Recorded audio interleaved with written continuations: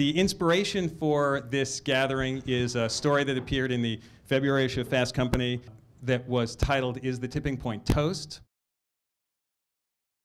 How does the airline network work? Well, if you're trying to get from a small airport in upstate New York, where I was going to graduate school in Ithaca, to the small town that I grew up in Australia, the first thing you do is get to the nearest big airport, to the nearest hub. Unlike Chicago O'Hare, which can handle millions of passengers a day, and thousands of flights a day, people don't scale.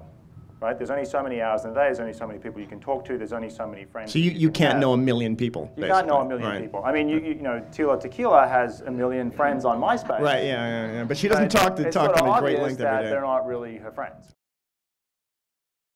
We actually redid Milgram's experiment a few years ago. With email. Using email instead of physical packets. And we found that Milgram's results were very consistent with Milgram's, except for the one about the hubs.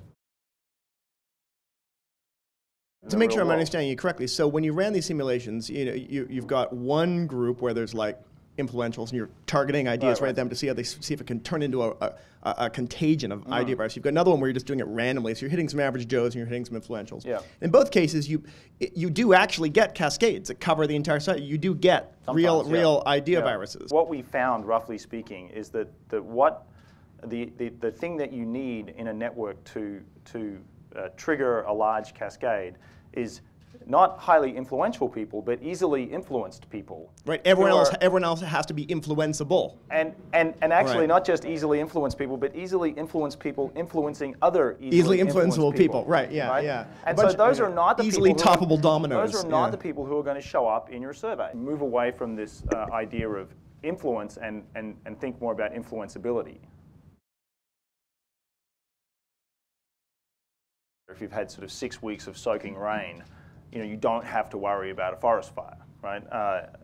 But just because the conditions have been sort of marginal for a while doesn't mean that you're going to have a fire, and it doesn't mean that you know how big it's going to be if you get one. But when it's really dry, you can throw a match anywhere. No one would think that you could attribute the size of the really large forest fires to something about the match that started them.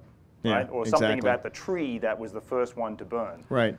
You can do a little bit better than just sort of look at generic, susceptibility. But in fact, there is a real structure in this network that is responsible for triggering these cascades. And what you would like to do is to be able to have better ways of locating that structure. I can tell that you, sir, have never spent any time with any of these so-called hipsters and influencers. You don't know what you're talking about. I do know that these kids are down there, they are influencing and rippling out culture. If you whatever device you have, whatever way you have of identifying these people, you go and do that 50 times in a row and it always works, then I think you have a causal story. Yeah. What if you do it 50 times and it works once out of those 50 times, and the other 49 times you waste your client's money? I don't know. It's a hyhypothetical that we will never. It's not a hypothetical at all. It's actually, I think what it reflects is that people leave their failures on the cutting room floor and they just extol the one success that they have. The problem with the influentials theory is it's incredibly vague. All it really says is two things: is that some people, a rare few, are more influential than others, and that through some mysterious process, they're able to transmit that influence to other people. That's it. Are we to take away from that, then, Nike's $20 million to Tiger Woods is misspent? Tiger Woods is Chicago O'Hare, right? But he's also expensive, right? So it's a different, that's really the mass media, right? I mean, we sort of think of, obviously Tiger Woods is an individual person, but his outsized influence is not him talking to his friends. The influence that you get from watching Oprah Winfrey on television is different from talking to your best friend about some product, which is different from reading about it on a blog. All of these things are different. And I think that, that if we actually sort of were just clarified what it is that we're actually saying when we say these things, we would actually start to make some progress.